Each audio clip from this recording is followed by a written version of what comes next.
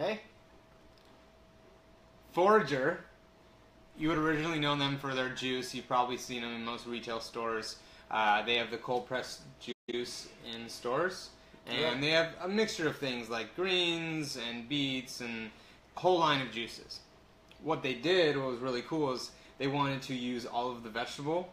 So when they're cold pressing their juices, they have the part of the vegetable that doesn't go into the juice. Yeah.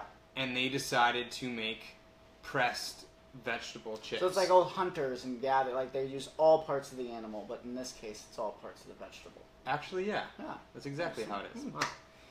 And here we have two of their new flavors. We have beet, and we have a greens. Okay. I can't see the front. I think it's mixed greens. Yeah, it's greens.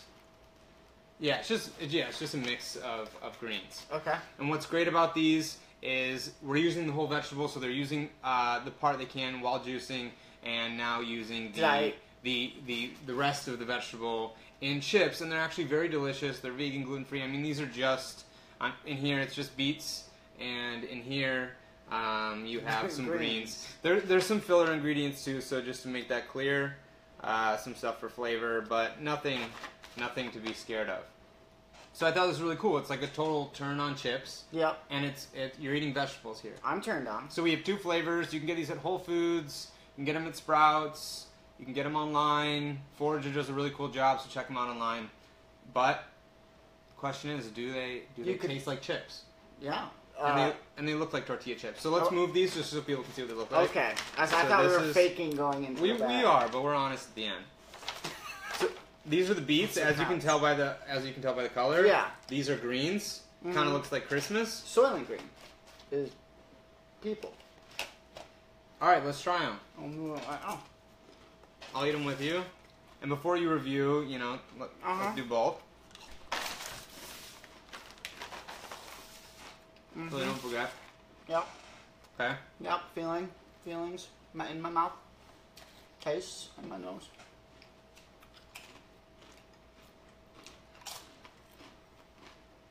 Huh.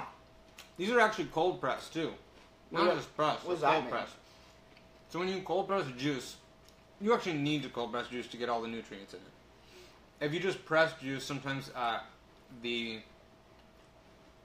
juice gets heated, which kills some of the nutrients. Isn't there but cold if you cold press coffee? press, yeah, there is. But if you cold press, it's different though. You're thinking of two different things. Okay.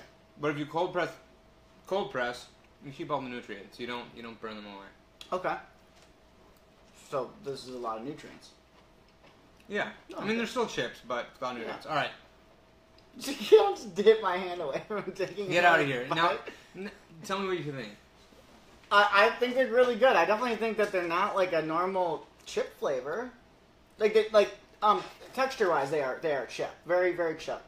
But when you're eating them, I mean, I don't know if you can even see into here, but you can see little... Like grainy pieces of vegetable. Yeah, like little... Those are little sesame seeds. Sesame seeds, yeah. Mm-hmm. They added those. Really good. I have to say that I like them both. If I was going to go with one first, I'd go with this. But yeah, they're definitely a snack. Bring to a party. They probably Some go with salsa. Chips and salsa. Salsa, cheese, whatever you want. I'll go choose for you. But yeah, step away from the gluten for a second. Get yourself some Forager Project chips, and let's keep it moving. because gluten's just bad. I know that. Yeah. Right. Thank you. Thank you.